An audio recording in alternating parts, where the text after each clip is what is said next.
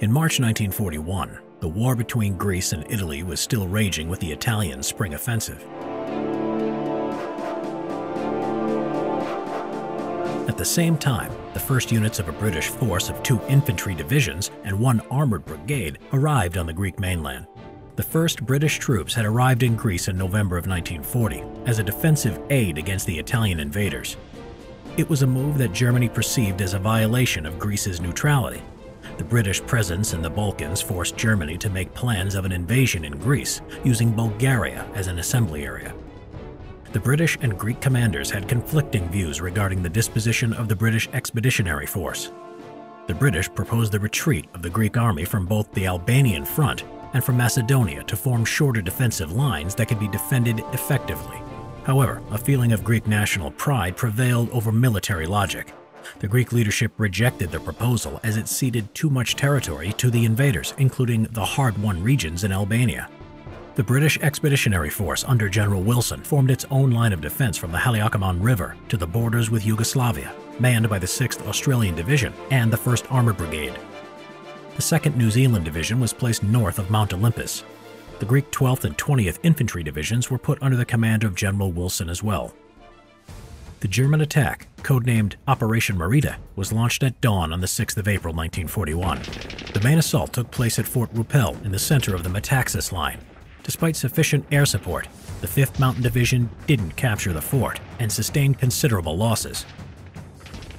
The 6th Mountain Division breached the line through a snow-covered mountainous passage that was considered as inaccessible by the Greeks and reached the railroad to Thessaloniki the next day. The 2nd Panzer Division invaded Yugoslavia from the east, along with the 40th Panzer Corps, in order to outflank the Greek defense line. It reached the day's objective, the town of Strumica, encountering little resistance.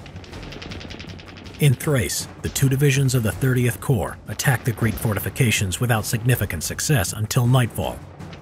At the end of the day, the overall situation looked good for the Greeks, as none of the bunkers were captured, despite some isolated breaches in the Metaxas Line.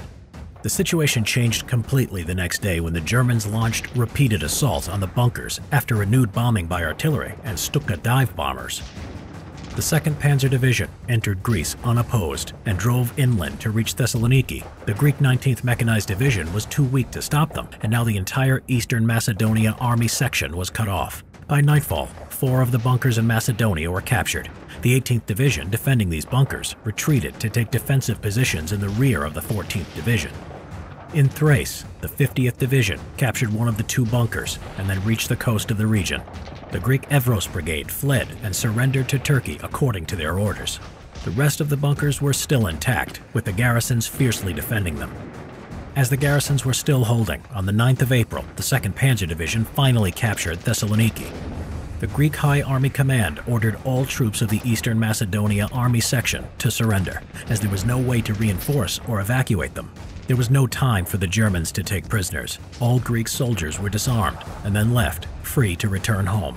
At the same time, the Germans defeated Yugoslavia, which allowed the 40th Panzer Corps to assist the campaign in Greece. The 1st SS Motorized Regiment and the 73rd Division entered the Florina region unopposed on the 10th of April, with the 5th and 9th Panzer Divisions following them. The SS Regiment broke through the Klidi Pass after heavy fighting on the 12th of April. And by the morning of the 14th, the spearheads of the 9th Panzer Division captured Kozani after engagement with the 1st Armored Brigade. This was the only tank battle in the Greek campaign. The British lost 32 tanks, while the Germans lost only 4. 3 hours later, 2nd Panzer Division captured the city of Katerini, unopposed as the Australian Division was ordered to retreat to Mount Olympus. The Greek 12th and 20th Divisions were not completely destroyed, but the battalions that escaped were left in a bad fighting condition. Many of the Greek soldiers deserted after they heard that the Germans do not hold prisoners. The Germans effectively drove a wedge between the British forces, holding the line against the 18th Mountain Corps and the bulk of the Greek army, fighting against Italy in the west.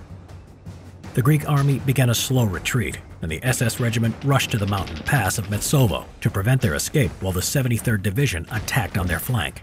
The 5th Panzer Division crossed the Haliacmon and then made slow progress until the 19th of April, when it emerged from the mountains and was finally able to move at its usual speed.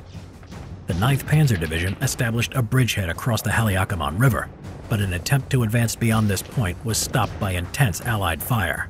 The Australians and New Zealanders managed to hold the mountain passes until the 16th of April, when repeated German attacks with combined arms began pushing them further to the south. General Wilson ordered another withdrawal, this time at the historic site of Thermopylae.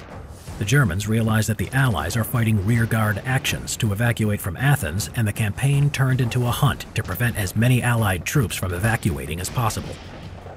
On the 20th of April, the commander of the Greek forces in the Albanian front, General Solakoglu, accepted the hopelessness of the situation and surrendered all 14 divisions under his command, with the condition that the surrender would be accepted only by the Germans. The morale of Greek troops was wearing thin, and the number of deserters was slowly increasing. Nevertheless, the decision was condemned by both the Greek and British leadership. The negotiations were kept secret from the Italians after strict orders from Adolf Hitler himself. With the surrender of the Greek army, the SS Regiment and the 5th Panzer Division continued heading south to catch up with the units hunting the British Expeditionary Force. At Thermopylae, the New Zealand Division was guarding the coastal pass, while the Australian Division was in the village of Bralos with 2 battalions. The majority of their elements were retreating to the evacuation ports. The Germans reached and attacked the Allied position on the 24th of April.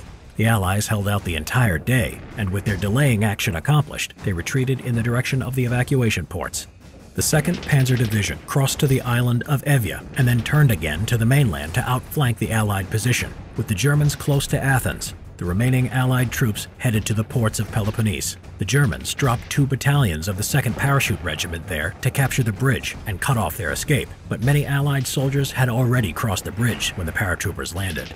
On the 27th of April, the 2nd Panzer Division entered Athens and drove straight to the Acropolis to raise the German flag. The 5th Panzer Division crossed the bridge at Corinth and was later joined by the SS Regiment to attack the remnants of the Australian 16th and 17th Brigades. The fighting there consisted of small-scale engagements, and by the 29th of April, the Germans had reached the southern coast, capturing more than 8,000 Allied prisoners. The German victory was not complete yet. The 50,000 Greek and British Commonwealth troops that escaped the Greek mainland were redeployed on the island of Crete for one last stand.